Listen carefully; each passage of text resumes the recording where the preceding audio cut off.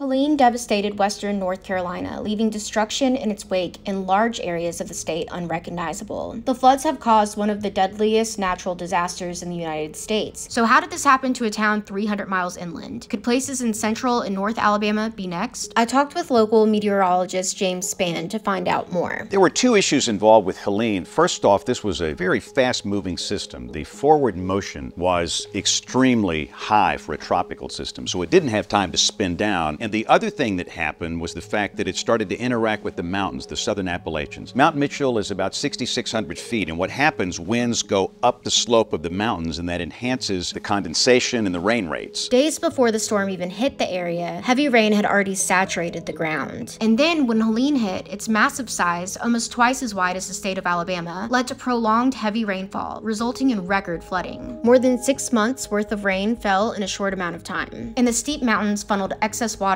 down its high elevation into Asheville and other cities located in the foothills, making them a catch basin for rain. Floodwaters leveled parts of western North Carolina. A warming climate allows the atmosphere to hold more moisture, leading to more intense rainfall events. So could something like this happen in north and central Alabama? Here's what James Spann has to say. I don't think the same thing would happen here, mainly because our mountains are not as high as their mountains. The highest elevation in this state is Cheahaw State Park. That's 2,407 feet, so it's a whole different set of circumstances. But having said that, if you look back at the history of landfalling hurricanes that came up near the Alabama Gulf Coast in Mobile Bay, in Birmingham we had major flooding problems. In fact, some of the hurricanes have dropped a foot of rain here, and we've had tornado problems. The spiral bands will spin off tornadoes. We can have issues here, but it's typically not the same type of issues they had. In the spring of 2022, nearly 4 inches of rain fell in a short period of time in Birmingham, and it overwhelmed the city's aging drainage system. The rainfall caused flash flooding and led to the death of a man and multiple water rescues. For comparison, 30 inches of rain fell in the North Carolina mountains during Helene. Many cities continue to design their infrastructure based on outdated rainfall data that doesn't reflect current or future climate changes, with some states relying on rainfall reports that are 50 years old. The federal precipitation reports, which use historical rainfall data to guide cities in planning for storms, are infrequently updated by the National Oceanic and Atmospheric Administration. And because city infrastructure is built using old rainfall data, bridges, roads, and drainage systems are not equipped to handle the increased rainfall. Updating city infrastructure using current rainfall data and future projections of rainfall is crucial for long-term infrastructure resilience.